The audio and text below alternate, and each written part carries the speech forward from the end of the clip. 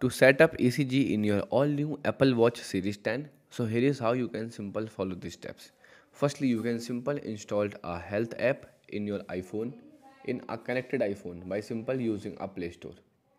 Once you install it, you can simple here enter your body compositions meter, like your age, your name, your weight, and your height.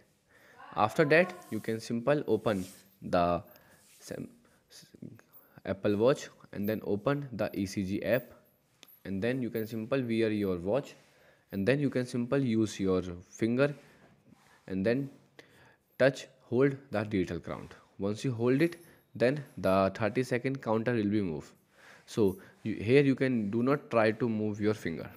Okay, so once the 30 seconds will be completed, then after you will see a complete information in your Apple Health app, okay, about your ECG and everything about yourself, okay, that the ECG provide. So here is how you can simple set up the ECG in your all new Apple Watch Series 10.